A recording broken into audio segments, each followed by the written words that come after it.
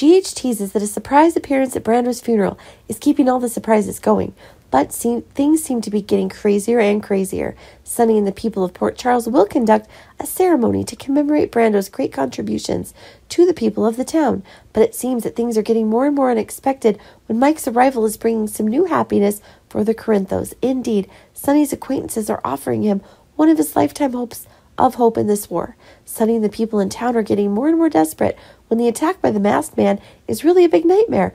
Remember that everyone can now be the exact target the villain is aiming for. Corinthos and Sonny are the main targets, as everyone involved with Sonny is being put in one of those situations where it's impossible to refuse troublesome things. Sonny is really pressing when every path he is taking is being blocked in the craziest way. Of course, Sonny's task now was to explain to the other Corinthos how much of a peril they were in. But, of course, both Michael and Carly are now still unable to regain Sonny's trust. But when Mike shows up at Brando's funeral, things are increasingly developing in a different way.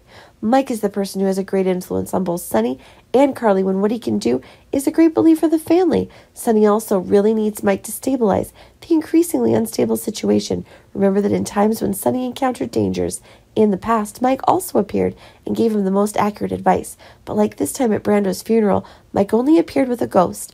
Of course, it could be a product of Sonny's imagination when the pressures he's under are some of the worst.